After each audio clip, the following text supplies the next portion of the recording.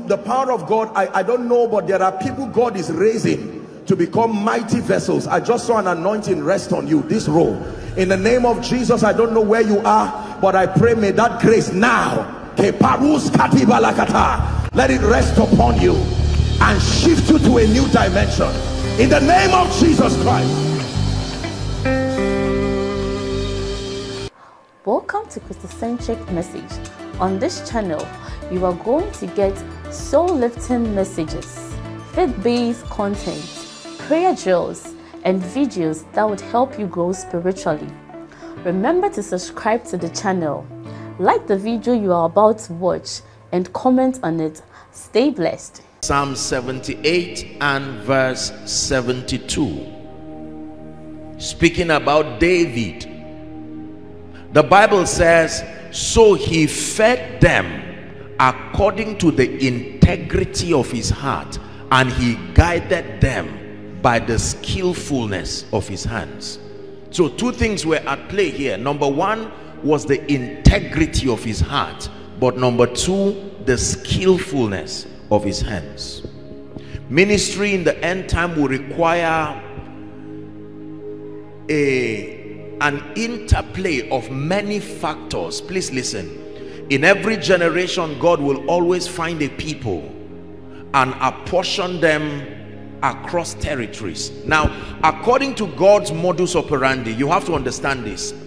His kingdom come agenda is territorial in nature. That means even though you are called to the whole world, but he apportions your impact according to territories. So he says, you shall be witnesses unto me, Acts chapter 1 and verse 8.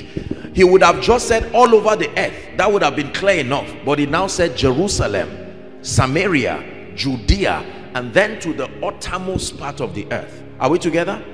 That means in the mind of God, no territory should lack apostolic and prophetic voices that coordinate the spiritual activity over that territory. You will know when a territory is bankrupt of spiritual leaders, because there are certain things that will not be in place. Spiritual leadership in God's economy is more powerful than political leadership, because they are the shapers of the spiritual understanding of a people. So when you see a widespread error or a widespread prevalence of darkness within a territory, the spiritual leaders in that territory are to be held responsible. Every territory should have a strong presence of apostolic and prophetic voices. When I talk of apostolic voices, I'm not talking title. You hope I understand what I'm saying? Yes. So Enugu State, we can go around the length and breadth of this city and bring back a report card of the extent, the quality, and the efficiency of the spiritual leaders within this city. When you find a city where darkness has been driven away, you find a city where the crime rate is minimal, you find a city with responsible young men who are lovers of God and also agents of national transformation, that state will be credited to the quality and the understanding of the spiritual leaders. When you find a lopsided spiritual view, for instance, when you find a territory where people are men and women of prayer and fasting but are highly irresponsible people, that also is a reflection of the quality of the teachings that come from the altar. When you find people who love money and love the things of this world and do not concentrate on their spiritual health, it is also a reflection of the quality of the teachings. Africa is the most religious continent all over the world, and Africans and Nigerians and people from all of these regions are very loyal to their spiritual leaders. That means that every spiritual leader, especially in the fivefold ministry, has a rare advantage of shaping the spiritual understanding of people. It matters what about God was told you. It matters the construction of your spiritual understanding, because it becomes the basis upon which your conviction stands. Are we together? So ministry is a very serious business, because destinies are at the mercy of not the truth you give, but how you communicate it. Truth is like a knife. You can still use it to kill. Are we blessed? You've always heard me talk about the sequential arrangement of spiritual truth. Just because it is true and just because it is in the Bible does not mean it will profit you by default. Its profiting is in the order of priority. When we overstress things that are minors, are we together now? And then we major on minors and minor on majors, for instance, that in itself can destroy the saints. So I give you an instance. According to God's system, when you get born again, now I don't mean to be negative or to be sarcastic. When you get born again, the first message you should listen to is not wealth and prosperity, because at that time you are still a carnal person. The impulses of the flesh is still alive in you. You have not come to a point whereby the instrument of the ministry of the Holy Spirit, you have not been broken enough to hand over everything to Christ. So chances are that if all the message you hear from that point of infancy is just prosperity and all of that, if you are not careful, all that will happen to you is just a marketing of lust. Are we together now? Because you have not yet been taught kingdom. So the purpose of that wealth and prosperity has not even been known. So chances are you will be lying down on every car you see, claiming it and saying in the name of Jesus, and it doesn't mean you are a sinner, it just means you are immature. The sequential arrangement of spiritual truth is as important as the truth itself. The Bible says line upon line, precept upon precept. There is something that when you know, teaching you about prosperity now becomes very profitable. There is something that if you know, teaching you about marriage or about influence now becomes profitable. There is something that if you know, teaching you about ministry, administration and excellence is important. But when as a minister, if all you know, for instance, is just administration principles and excellence, as wonderful as that is, you will produce a very lopsided people, because all that they will be concerned about is just the physical appearance. I'm looking good, everything is working fine, and they will be lean and dead and hungry spiritually. So there is need for the sequential arrangement of spiritual truth so that it can profit the believers. But my point here is that every territory is a reflection of the kind and the quality and even the presence of the spiritual leaders there. If you're with me, say amen. When Satan wants to destroy a territory, he does not necessarily go to every house by house to plague people. That's too much work for him. All he needs to do is to limit the spiritual understanding of the leaders so that their communications are lopsided, and on the strength of that aberrated view they will continue to mentor people outside their limitation. And so after a long period of time, you will find out that a dimension of the kingdom is not represented in that territory. Respectfully speaking, there are territories when you go to, you look around that territory, you find out that the spirit of prayer is not strong in that territory. When you see a corporate deficiency, it came from the leaders. There are territories where the giving grace is very small. It is a reflection of the biases of those who have mentored the people within that territory. There are territories when you go to, marriages absolutely do not work. For instance, there are territories when you go to, there is bankruptcy of high-level spiritual intelligence, because what we consume is out of what we are fed with. Are we together? So a pastor's conference is very necessary because it helps to file us, to open us to greater doors of spiritual understanding. Paul was speaking to the church in Colossians chapter 1 and verse 9. Colossians 1 verse 9. He prayed a prayer that we be filled with, number one, the knowledge of his will, number two, all wisdom, and number three, spiritual understanding. These are the boundaries of our growth. Are we together? And many people continue to wonder why it looks like, even though there are many pastors in a territory, many well-meaning, sincere men of God who love God with all their hearts, it looks like the dimension of kingdom reality and the forcefulness of the kingdom is not captured in our experience. We do not yet see the manifestation of the kingdom, the power and the glory of God to the degree that should be seen. And when I talk of the power of God, I'm not just talking of shouting and falling down. I'm talking of the reality of the kingdom superimposing culture, superimposing our territories. Are we together now?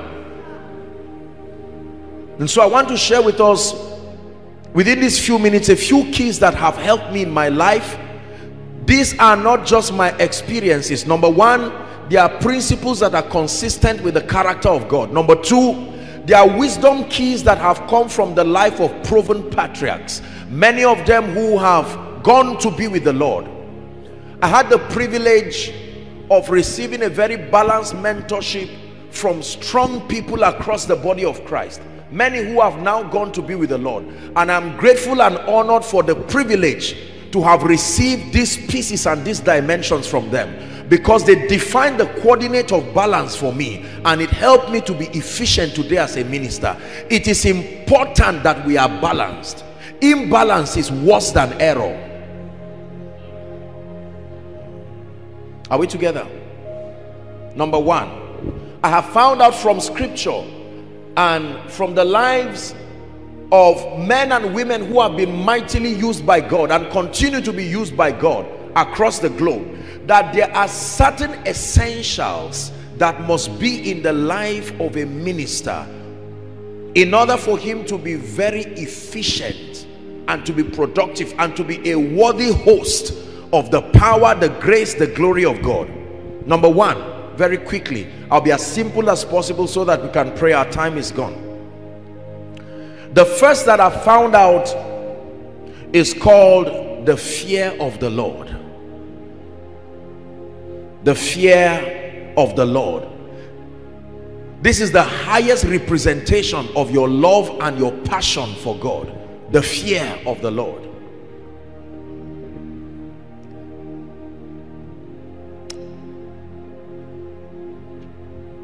First Corinthians chapter 2 and verse 9. If you love God sincerely and you are passionate about him, it must be reflected in your reverence for him. It says, but as it is written. So this is written, and remember, anything that is written cannot be changed.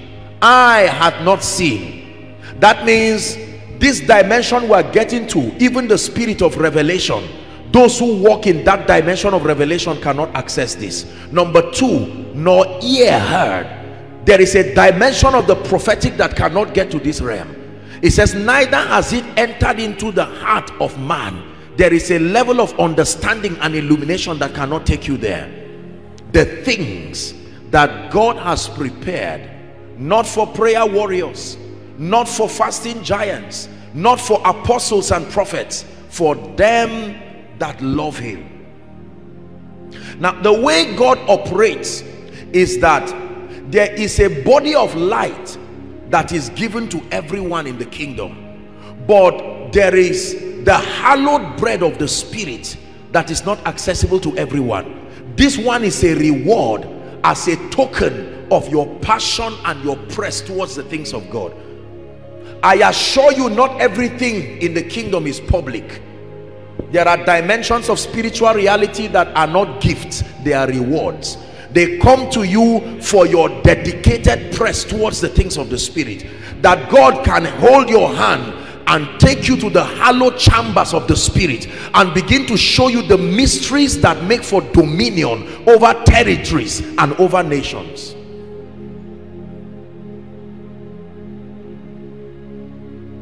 Eye has not seen, ear has not heard. Notice, it never mentioned the name of a man of God here. Notice, it never even mentioned a minister. That there is a level of the fear of the Lord. There is a level of your love and your passion for God. Passion greater than fame. Passion greater than ministry. Passion greater than church. Passion greater than Apostle Joshua Selman. Passion greater than the applause of men. our obsession for recognition, our obsession to be known, our obsession for a name, if not curbed, may become our unbecoming as far as our rising in ministry is concerned. There is a requisite level of humility and recognition that a servant of God must carry in order to host superior dimensions of spiritual things. Many times we brag and we boast about many things we do not have the grace to defend. Just knowing that this is a possibility in the kingdom and teaching it is one thing, but sustaining the grace required.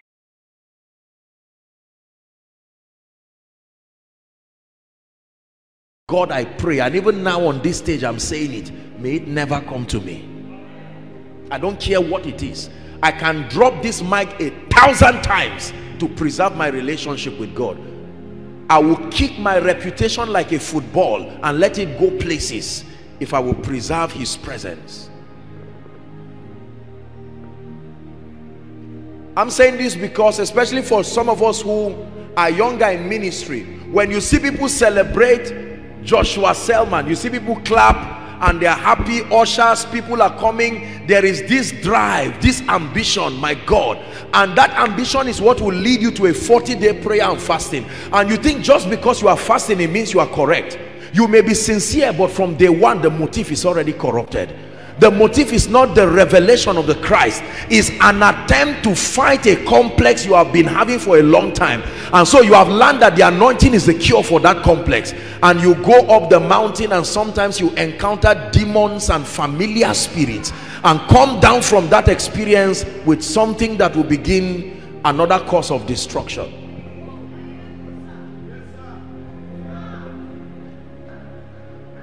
Holy Ghost, Holy Ghost, Holy Ghost, Holy Ghost, take your place, take your place, take your place,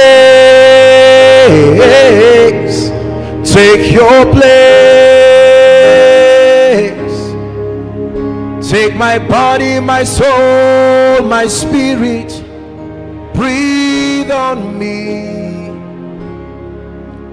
Take my body, my soul, my spirit, breathe on me.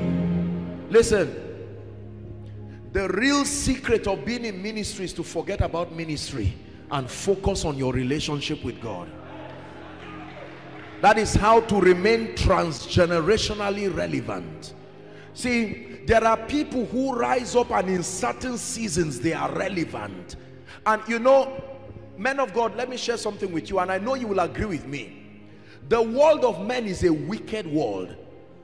It's like you have a time period of fame. Everybody will invite you everywhere. Men will suck you like an orange. You are in every conference, you are in every convention, and sometimes we are beguiled to think that because that window of opportunity is open, is necessarily a fact that you have a good relationship with God. After a few years, you fade like a leaf, and the people who once said, become king over us, will say, crucify him. They will push you aside and look for the next most important thing. So before you fall into the deception of men and members, stay close to the one that sticks closer than a friend. Church can fail, members can love you today and hate you tomorrow. I'm not saying they are wrong, and I'm not saying it should be so. It's amazing how people leave God and run to men whose emotional vacillations cannot even be predicted.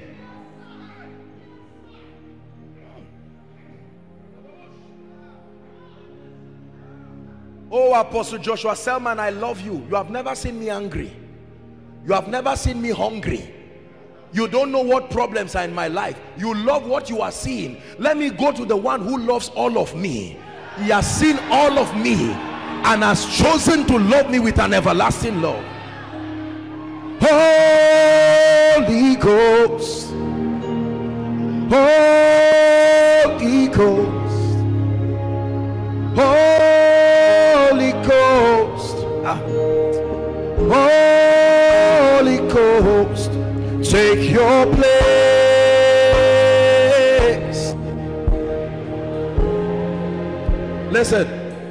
Listen to me.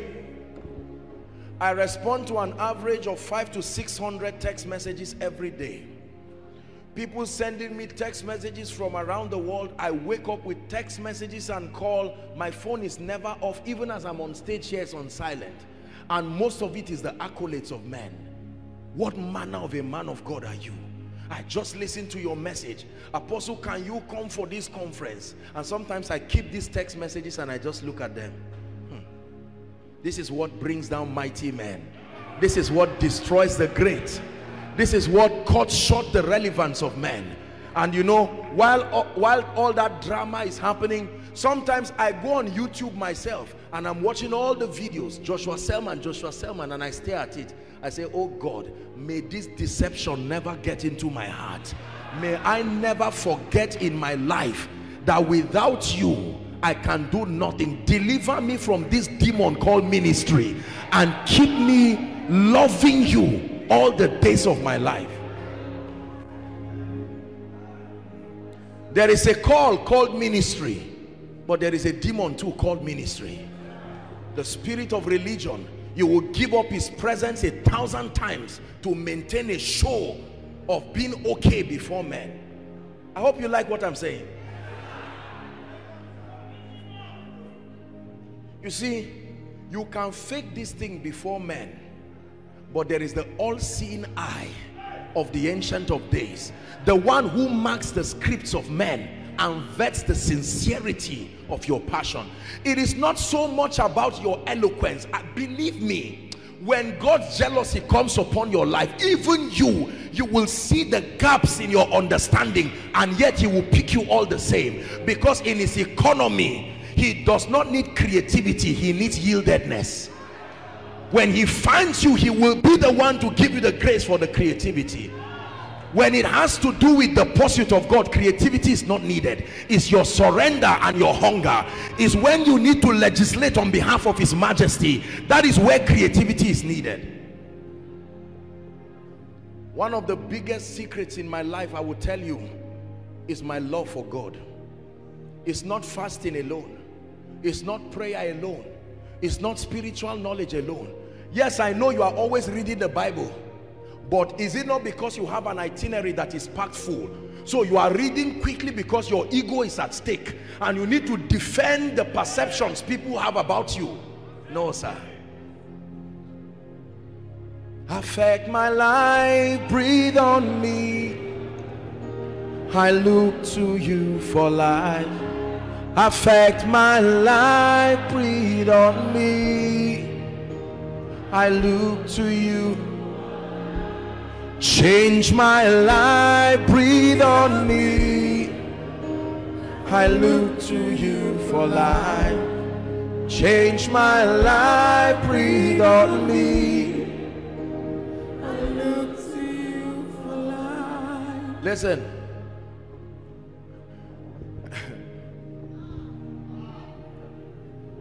When you stand on stage and you begin to make bold claims that only a relationship should produce, you will be disappointed. Many times our secret place is absent of fellowship, and yet we stand on stage and say, oh my God, my maker, the one who will heal people here, and there is a strange incense rising from your voice to heaven, and heaven is saying, when did this one start? This is a strange, I'm not used to you calling me this name. You are not a person of the secret place. From where did you start? Imagine a man, I always give this example. I'm sure there is a name Reverend Dan calls his wife. That is a product of intimacy. Are we together now? If he does not have a healthy relationship with her and stands on stage right now, you're not used to calling your wife honey or sweetheart, and just for the sake of your reputation, you call her honey.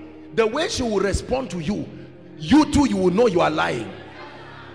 What should be an object of intimacy is now a strange incense, is pungent because it was not from the purity of your heart. How many of us can call upon God and says, this is a familiar voice? This is a voice whose altar is known and seen in the realm of the spirit. Do you not know that when you call upon him, demons too hear? They are witnesses of your communion. Your love for God. Please hear me. It is good to be ambitious, but I bring you to a place where your love for God must supersede your desire. Some of you now have your small groups, your small fellowship, and you're about killing yourself now because your ego wants to kill you. Leave all those things and focus on his presence. Listen to what I'm telling you. It will never tire me to say it here. I never had a desire for ministry. Bishop, sir, I never had a desire for fame or going around the world doing these things. It still is not my desire till today. You made me great. It's a song I wrote for him. You made me special. You made me great. I give all I have to you. You made me great. You made me special. You made me great. I give all I have to you. My best, Lord, is everything I have. My best, Lord, I give all I have to you. My best, Lord, is everything I have. My best, Lord, I give all I have to you. This has been one of the few years that I've had the privilege to really rest. Aside from COVID, I don't spend 2 full weeks in a year at home. I sleep in the plane, I wake up there. I don't respond to up to 30% of the invitations that come because I cannot cope. And sometimes I'm so tired and I'm asking, why are you doing all this? Then I remember, it is not for fame, it's not to make a name. My best, Lord, is everything I have. My best, Lord, I give all I have to you. Forget about greatness in the spirit. If all you are looking for is a passion to outshine others, a passion for a name, so that they say Joshua Selman, that great man, oh no, you miss it already. I assure you, the justice system of God vets your motive till he finds himself in you. God is not a politician that you just come and play politics around. Your love and your passion for God. Listen to me, man of God, woman of God, hear me. I do not doubt the call upon your life. I do not doubt the fact that truly his grace is upon you. And make no mistakes, you are not even aware of how far his majesty can take you when he invests his jealousy upon your life. But this morning, leave ministry. Let's focus on that altar. No more prayer. Why? I am busy. I'm trying to reach the world. No more prayer. Oh, I have sons and daughters I must mentor. And while all that activity is happening, heaven is watching you and saying, was this why you fasted 5 years ago? Was this why you rolled on the floor 5 years ago? Was this all you were looking for? A jeep and a 5-star hotel? Is that the circumference of your passion for me?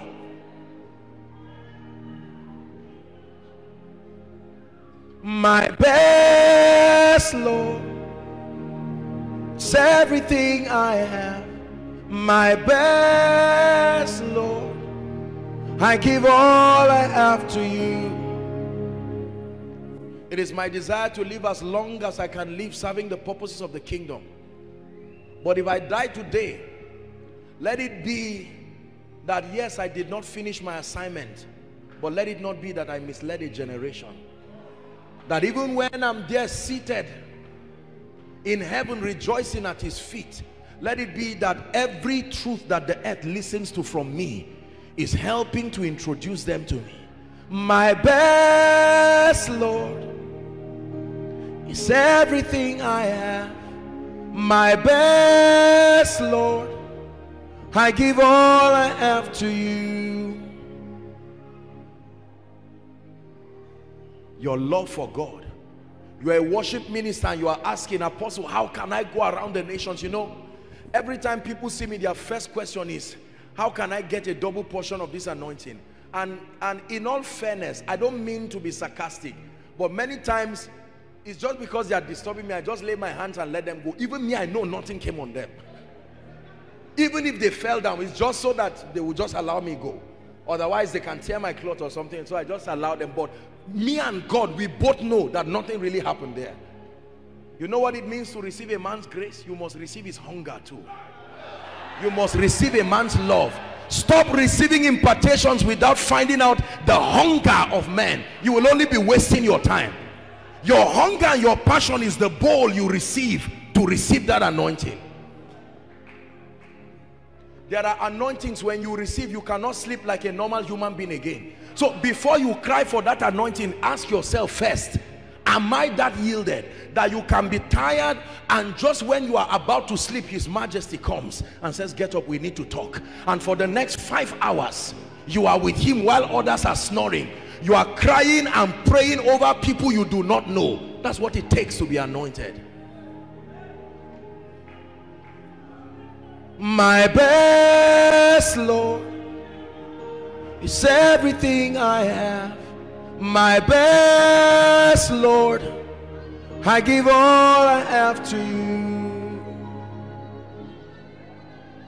Years ago, the Lord told me, son, if you will let men see me, there is nothing I will not give you. Leave that celebrity ambition. I am telling you, please listen to me. Be careful who you listen to, and be careful. Don't criticize people. Don't go around the body of Christ fighting men of God. Don't do that. Whether you are right or wrong, you will bring judgment on yourself. I assure you. Correcting the body of Christ is an office. Not everybody who observes wrong just goes around correcting. No, there is an office, and the first requirement is not awareness, it is love.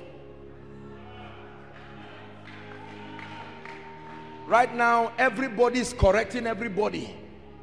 No, we're all going to mess up and create another kind of error. We will create another hybrid of error that will destroy younger generations coming. Please hear me. You want to rise higher in the spirit. You want to be given grace and power more than your prayer and fasting, more than your Bible study. Your heart. Years ago, the Lord asked me a question and said, son, can you die for me? I know many of you will say yes. I come from the north. I know the meaning of that question. I thought about it sincerely and I said no. I've been persecuted many times for you, but I don't know if I can die for you.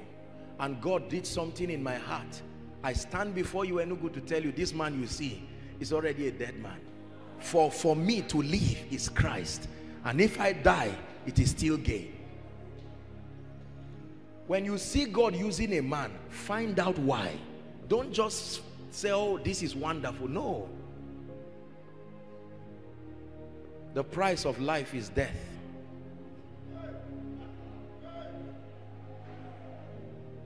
Death is the currency you use to buy life. So when you say you want life, the demand is not money. The demand is not your certificate. The demand is death as proof of your love. Are we together now? Most of the challenges we have in the body of Christ come because there is no fear of the Lord. Not because there is ignorance. The fear of the Lord. Whether it is manipulation, whether it is whatever, it is a product of lack of the fear of God. When you truly fear God with all your heart, let me tell you sincerely, please look at me. When you fear God sincerely, you will not ask people to fast and then you are eating fish in your room. Are we together now? No. You are not going to ask for a vigil and then you are there sleeping too. Not because anybody will flog you. Your fear, the fear of the Lord insists that you are right and you are true. Can we pray over this? Can we turn what I've just said into a prayer point? Listen, I know that our time is gone, but in 2 minutes, I don't know how you are going to cry to God. Take this idol in my heart, this obsession for fame and power. Today we have enemies that are needless in life and ministry because my ego was stung, my reputation was stung. Only dead men can carry God. Oh, the size of God is so heavy, if you are alive it will kill you. Only dead men can carry him. Your love and your passion, lift your voice and pray. Lift your voice and pray in 1 minute from the depth of your heart.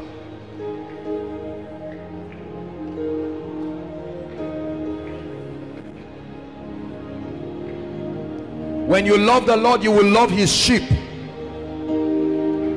When you love the Lord, you will not only use members, you will love them sincerely.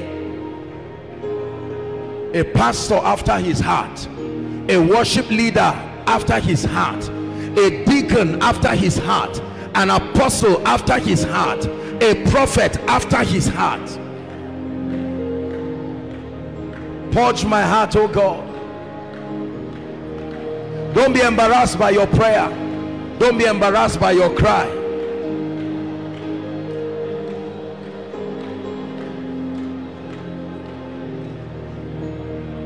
One minute, we are praying. Don't be ashamed of your tears. I will lay down my idols and thrones I have made, and all that has taken my heart. Lord, I will bow to you, to no other God but you, Lord. Lord, I will worship you, nothing hands but you, Lord.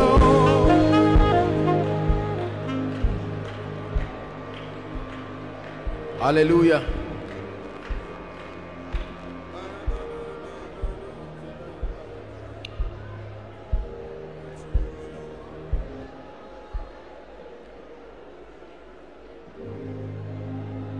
Your love for him, the grand secret to see his hand upon your life.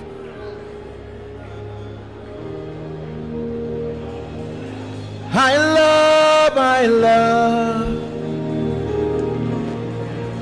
love your presence. I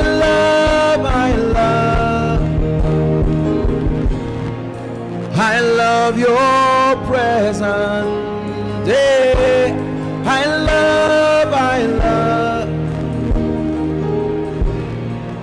I love you, Jesus.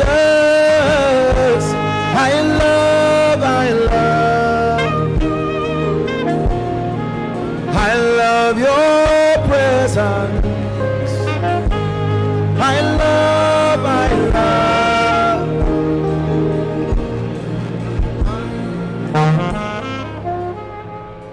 Listen, when you love the Lord, you know that all I have belongs to him.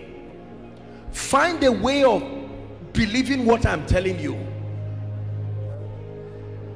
You can listen to the messages of any man of God you want to hear. You can put it in your ears and sleep overnight in an attempt to receive anointing. You will never get anything until heaven vets the sincerity of your motive, your love and your passion for God.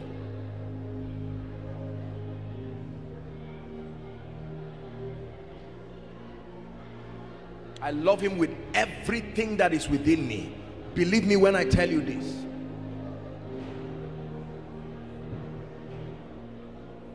It is still an honor for me today to be doing that which I do for His Majesty.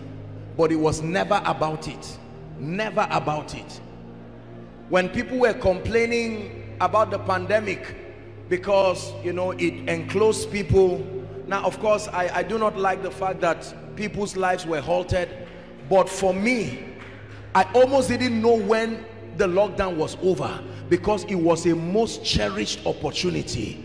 Lord, this is an opportunity again to catch up on my love for you, that ministry schedules may not even allow me to spend that time.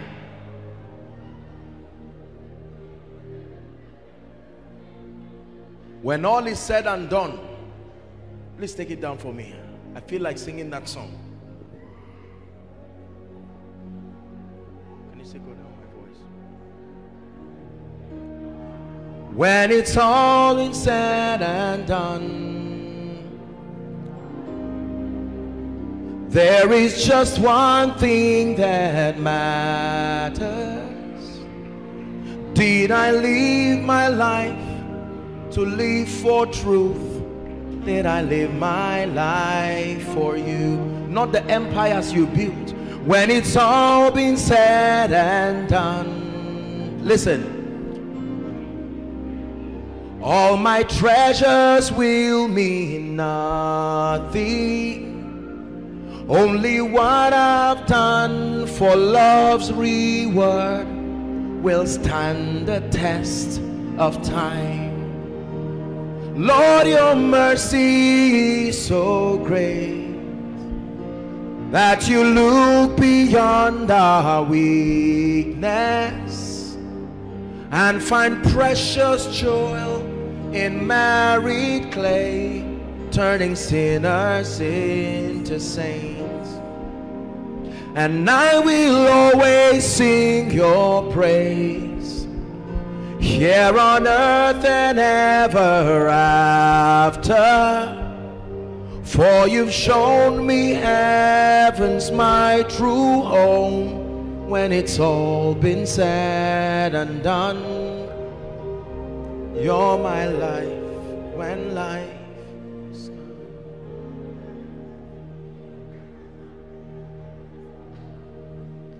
Do you love him? Simon Barjona, lovest thou me more than these? Man of God, it is true that there is a great unction upon your life. I'm not asking you if you can preach. I know you can. I'm not asking you if you can heal. I know you can. I'm not asking you if you can sing. You are already a powerful worshiper. I'm not asking you if you have the spirit of revelation. We know you do. I'm not asking you if you can prophesy. Your prophetic grace has been proven. My question is, to what degree do you love him? Woe betides the day that I exalt anything above him. Woe betides that day. May it never come and may it never happen. Not today, not in my lifetime.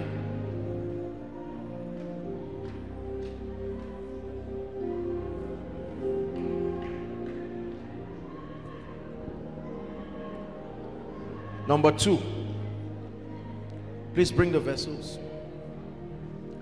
The second key, for time's sake, I thought I would give three, but I will just give two. Our time is gone.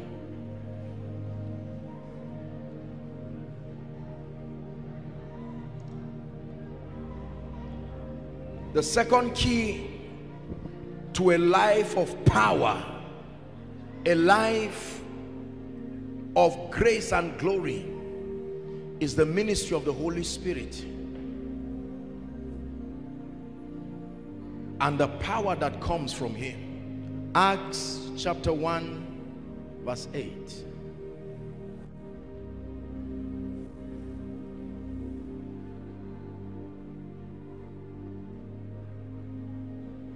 I'm under the shadow of your wings. Your influence is all over me. I am under the shadow of your wings. Your influence is all over me. Yeah, oh.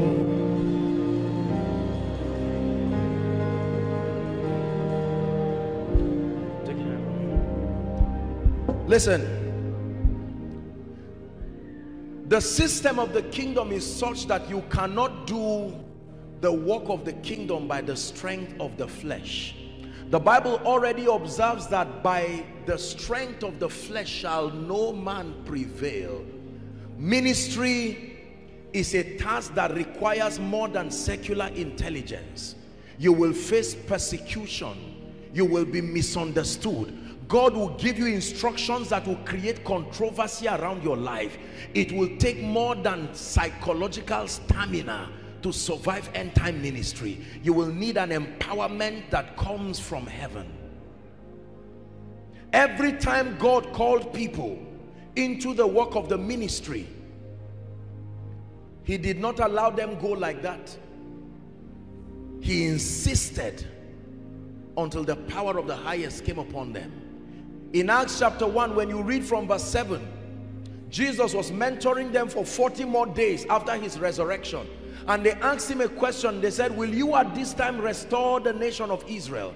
And he said, it is not for you to know the times and the seasons that the Father has put within his care. Then verse 8 says, but you shall receive. Anything to receive can be rejected.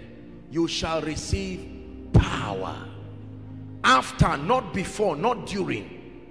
So the first thing you receive is not power. It is a personality, the Holy Ghost. And then when his workings prevails over your life, the reward for that intimacy is power.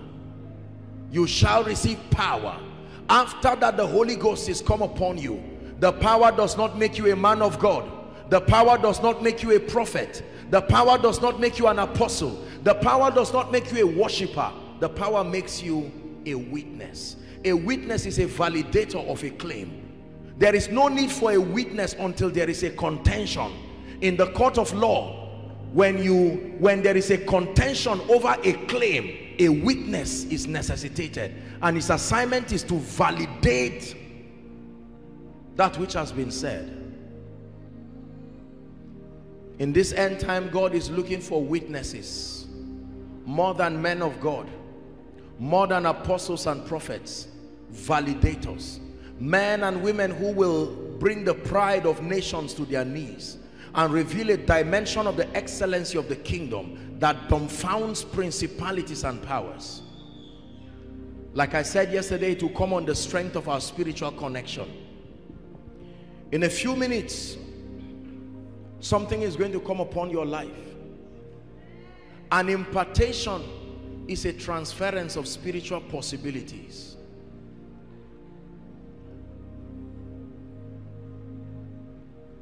Our spiritual growth is based on relationship, but kingdom advance is based on covenant.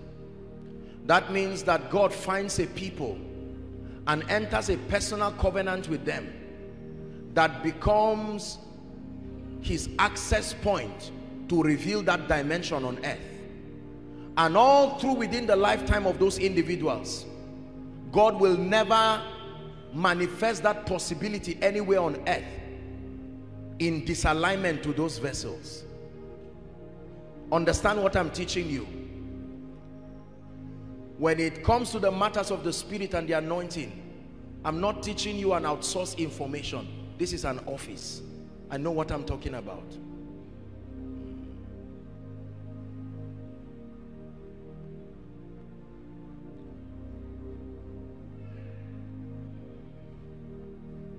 One time,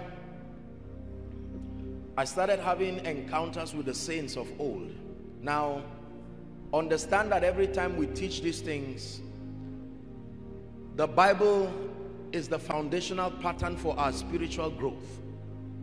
When we share these supernatural experiences, it's not to create a passion in you higher than your love for scripture. Are we together now?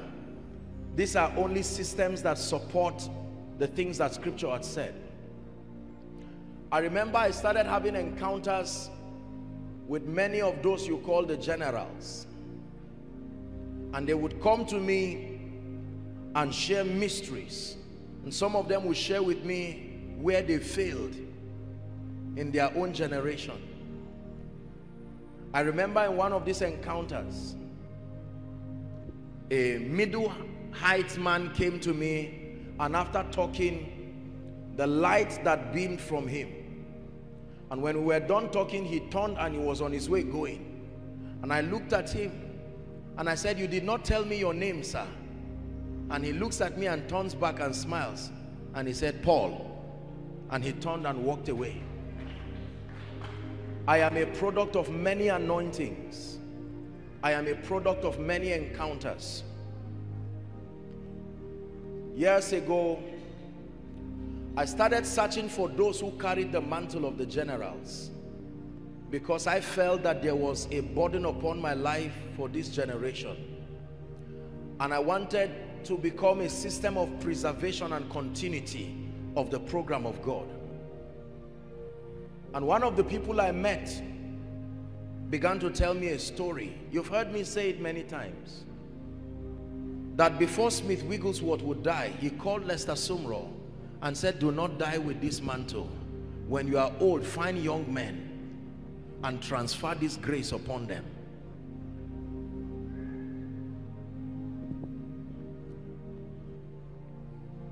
And when he laid hands on me, he said, "You will become a continuity of these graces. This is like a relay. It has come from one person to the other." The chiefest of all encounters was when the Lord Jesus himself now appeared to me.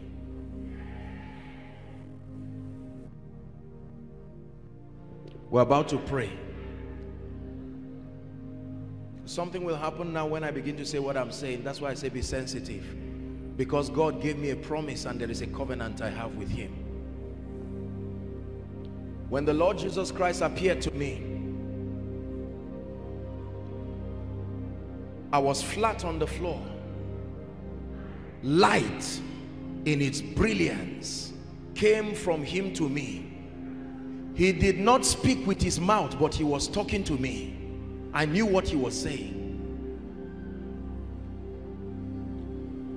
And then in one of the encounters, help that gentleman please. The Lord spoke to me and said, "Son, from today I give you my presence as a gift." And then I saw this huge angel, and the Lord said, "This angel will walk with you. He's called the angel of the Lord's presence. And he will be responsible for the signs, the wonders, the miracles."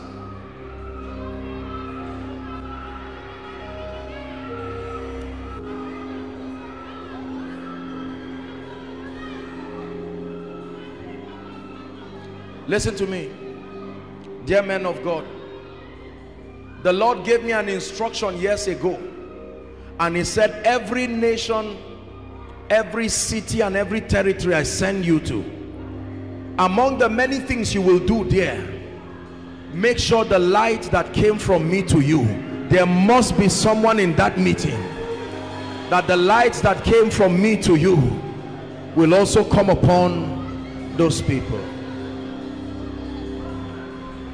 Will you open up the gates?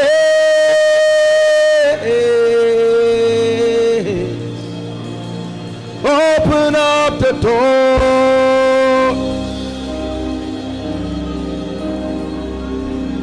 Open up the gates.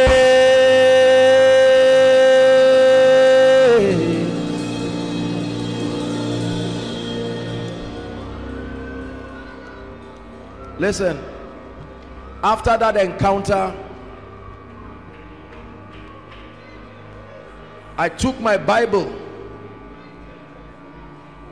and I started understanding things I never studied. There was a straight line from Genesis to Revelation.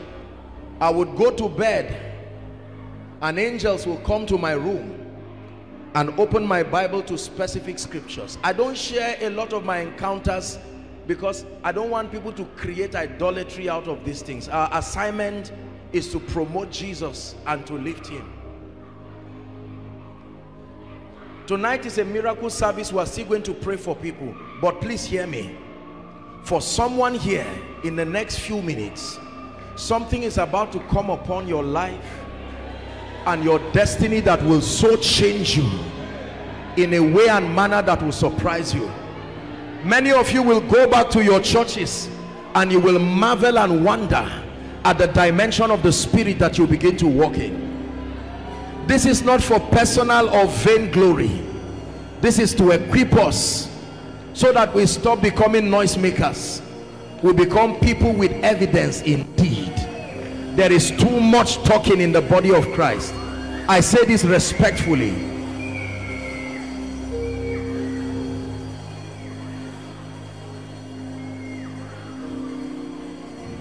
I didn't used to walk very strongly in the prophetic. Here and there I would give a word of knowledge, but I heard them criticizing a man of God called William Branham. Man of God always talked about that man and tore him as if he missed God and missed everything. And one night I was watching his video and I said, my God, look at the humility of this man. There are few men on earth that I know today, including myself, who come close to the humility of this man with respect to the kind of glory that he carried. And yet people are there tearing the man down. And suddenly something happened to me. Light right from him in the laptop where I was watching, and something came upon me, and for a period of about 30 minutes it was going down my body. I said, what is happening to me? And by the next meeting I went to, the heavens were open in a way and manner.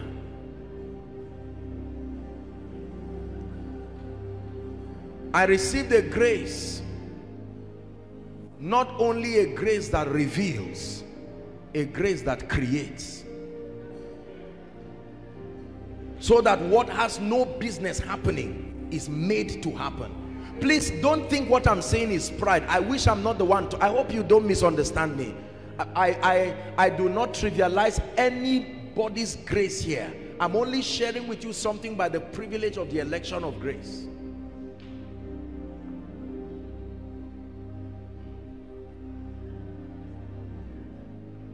I have been to almost every campground in this nation.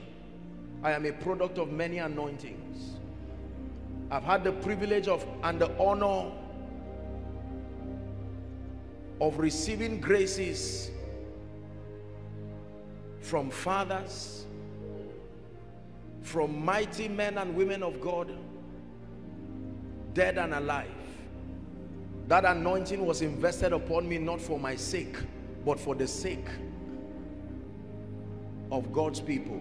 And every time we come for conferences like this, among the many things that happen is an opportunity to distribute graces that are either dormant or vacant within a land, to the end that there be a greater establishment of the purposes of God. Not to show that a man of God is anointed, but hear me, there is a spiritual protocol to receiving the anointing. You do not receive from a colleague. You do not receive from a friend. There is a non-negotiable law of spiritual transference.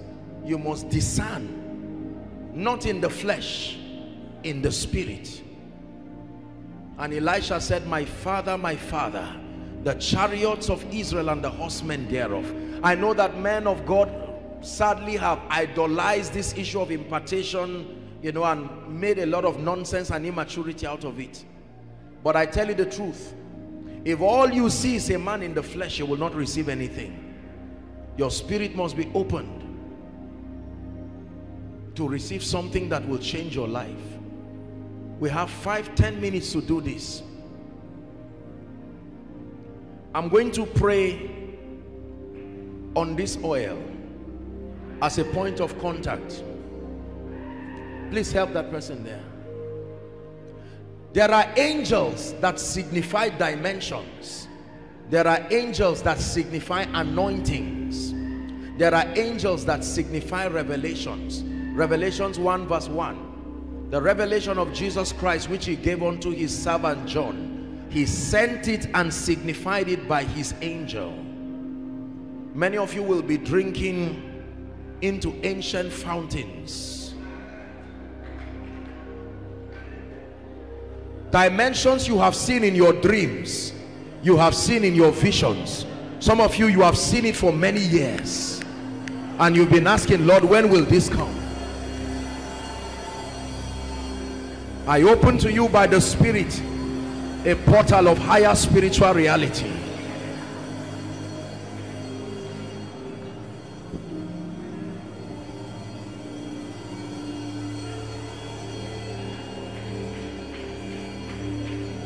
Now arise, O Lord, come to your resting place, you and the ark of your might, and then we will rejoice as we clothe in your righteousness. We celebrate your love. Spirit of the living God, I pray over this oil. I only stand by the privilege of the election of grace, and I pray over your precious people in this place. Lord, I pray that this oil will activate virgin dimensions in the spirit. I pray that ancient fountains will be opened over your people, and that everyone under the sound of my voice, upon whom this oil comes, let it be a strange impartation. Let the spirit of grace and the spirit of glory, let the unction for signs, for wonders, for miracles, territorial anointings rest upon your people.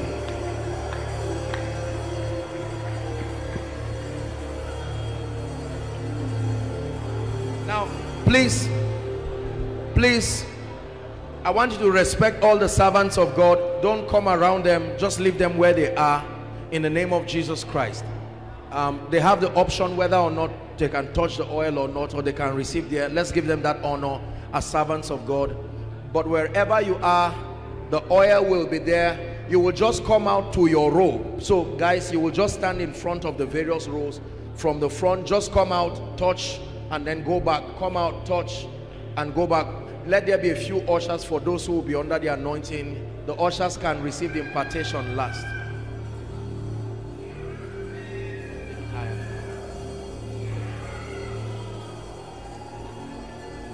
Can they open this thing?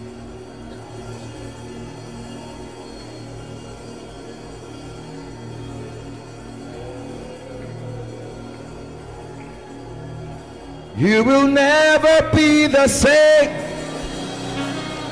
You've touched His grace. Your life is changed.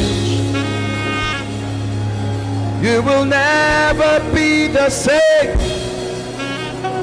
You've touched His grace. Your life is changed.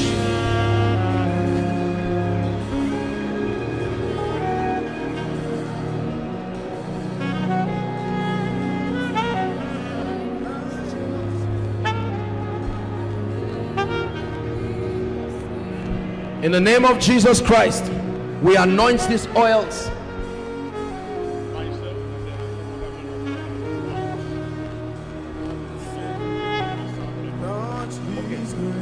Praise the Lord. Now listen, hold on please.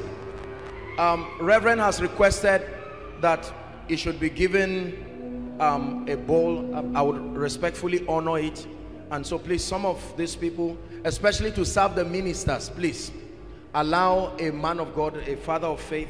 So please, the fathers can serve. Just please give one of any of the pastors. Thank you so much, sir. We honor your humility, sir. Thank you. Please make sure all the people holding this, if you're doing that, please withdraw it. Let a man of God, they don't need to come out. You can just walk around with it for them there if it's possible. But in the name of Jesus, please come out now. Some of you, as soon as you touch that oil, please stand, turn and face them. Okay, go ahead, please touch it and then turn back to your seat. In the name of Jesus, the power of the Holy Ghost is coming upon you. As you touch it, you return back, begin to pray in the spirit.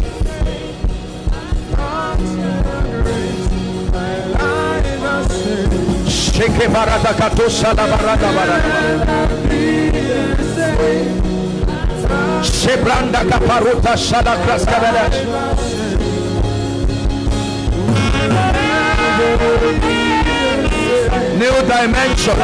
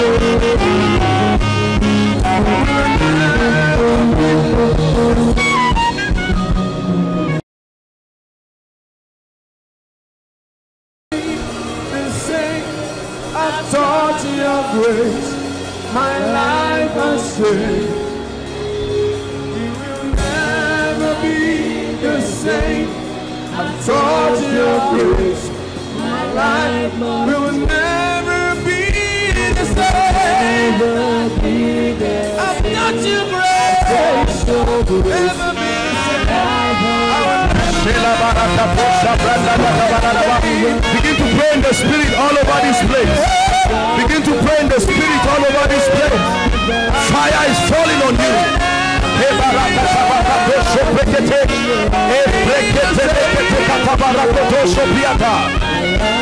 I will never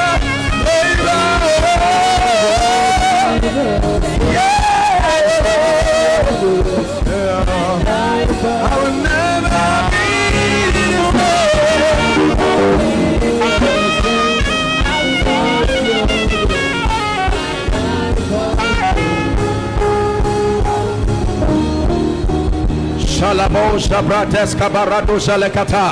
Someone begin to pray and prophesy over your life and your ministry in the name of Jesus Christ. In the name of Jesus Christ, speak over your ministry. I step into new dimensions of kingdom relevance, great power for the journey ahead. In the name of Jesus, I decree and I prophesy by the mighty hand of God, signs and wonders.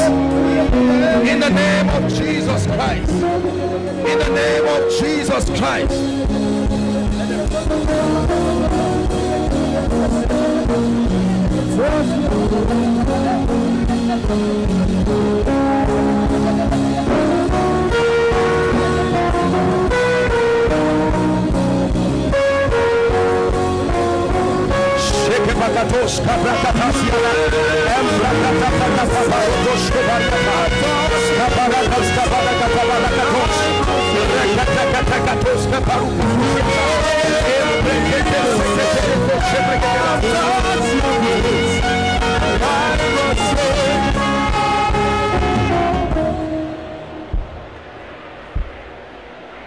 This man, come. Lift your hands. Take that grace in the name of Jesus.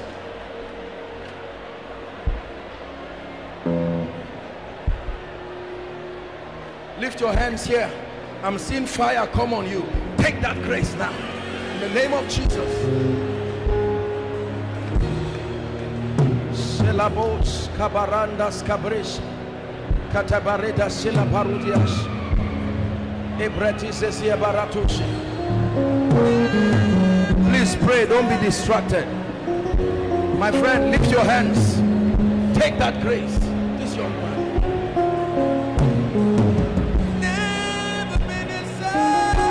Prophesy over your ministry. My ministry can never be the same. In the name of Jesus. Salvation for His Majesty. The miracle ministry. No more stagnation. No more delay. In the name of Jesus Christ. The spirit of revelation. The spirit of power upon my life. Numerical growth. Financial growth. Access to the power of God.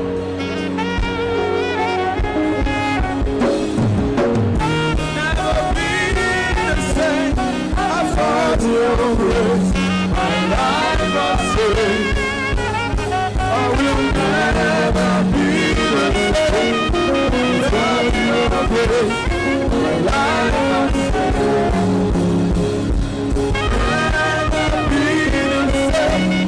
Without your grace, my life was saved. I will never be the same. Without your grace. Please lift your hands. I'm still going to speak in the night, but this is a pastor's session. In the name of Jesus, I want you to believe every word that is coming upon your life. For if you will believe, you will be surprised at what happens to you. Every dead ministry or every dying ministry, hear the word of the Lord. I speak to you. Talitha Kumi, arise in the name of Jesus. Fresh fire upon your altar. Fresh fire upon your altar. Fresh fire upon your altar. Fresh fire. Prayer fire. The grace to fast. The grace to study. Take that anointing in the name of Jesus.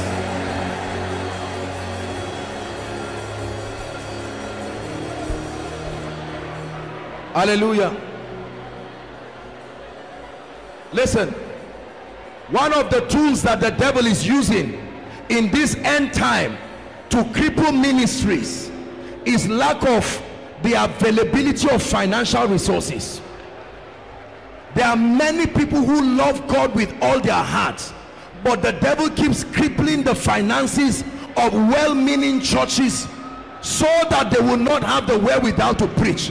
But I stand tonight in the name of Jesus and I prophesy to you, as surely as the Lord God lives, I invoke upon your life the mystery of divine supplies.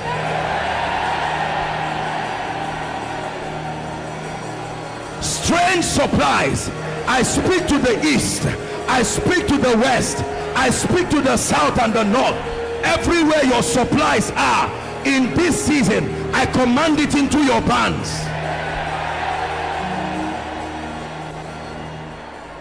Listen, there are many of us, you love the Lord, but there are things that are eating your life. They are making you not to be a man of solid character. You love God, but these things continue to destroy your ministry. Every altar that sponsors anything that is not of the Christ, destroying your reputation in ministry. Shakakakatos, Brataska Barato Shegete, Embrekete Koto Shokotopa, Barato Shobrandas Kabarika, Erete Seploskopadia. I command those altars, catch fire, catch fire, catch fire.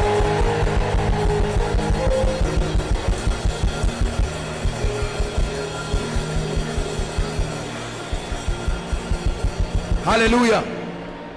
Let me pray for you.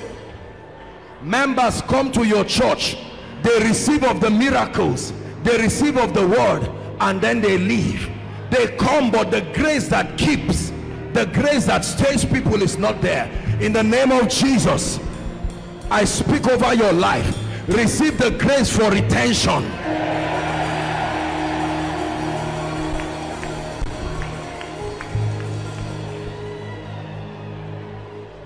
Hallelujah. A man of God must be sound in doctrine.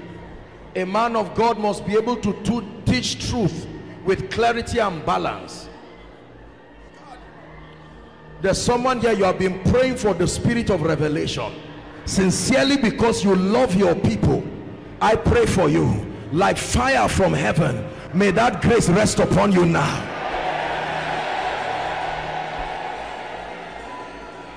Now, I thought I'll be able to do that prayer in the night, but the Lord is asking me to do it here. There is a grace for signs and wonders. Please hear me. Now, many people can claim they walk in miracles. Miracles are not stories. They are provable realities here and now. Sincerely, it may not be everybody who will take this grace, but from the depth of my spirit, I stand in agreement with the leaders, the men and the women of God. That grace that commands miracles, signs and wonders, Lord, upon us, many ministers here, in the name of Jesus, take that fire now. Take that fire now. I activate the healing grace, the healing anointing like fire. Let it come upon your life.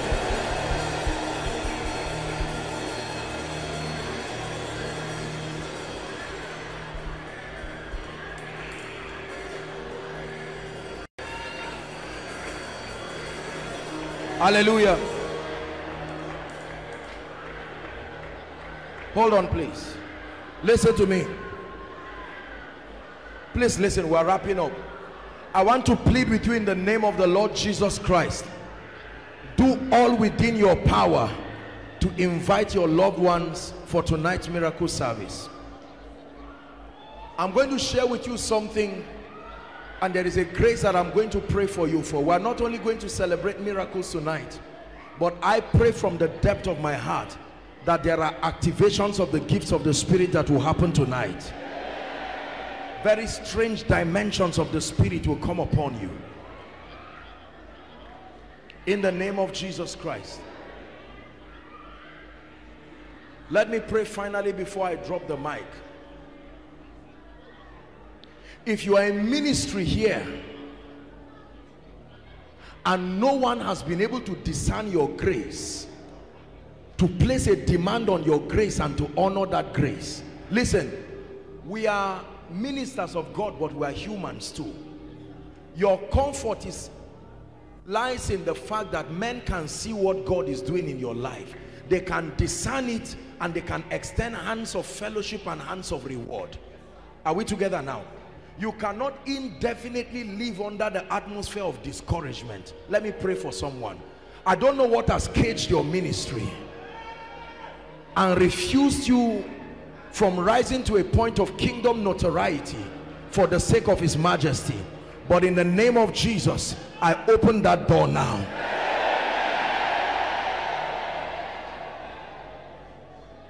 Hallelujah. So please, I will beckon on the pastors as much as you can. Invite your members, or at least your leaders, some of the key leaders in your ministry, so that they can come and receive this impartation. And tonight, I'm not just going to be praying alone. Something prophetic will happen here. In the course of my ministration, I'm going to invite a few seasoned servants of God here, and they are going to be speaking over the territory. Let me tell you, whatever is dead in your life must come back to life in this country. Do not forget that you are coming with your requests. For your loved ones who are not within this city or around the southeast and may not make it, please call them to send it by way of text, and then you write it. When people come, somewhere in the service will receive it in the bowls, and we're going to pray here. And in the name of Jesus, I'm telling you this. What will happen in your life will surprise you. In the name of Jesus Christ. I'm going to be praying for the sick tonight, and then we're going to be releasing miracles, and particularly... Dearly beloved, I hope you were blessed by this message. I want you to keep doing something for this man of God, our man of God, Apostle Joshua Selman.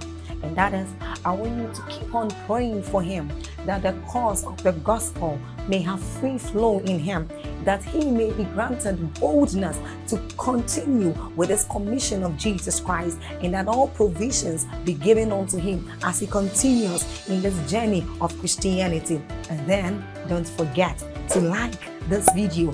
Don't forget to hit the subscribe button if you are new here. Don't also forget to leave a comment in the comment section, and then keep sharing abroad, and let's all keep sharing Jesus. I'll see you again. Bye.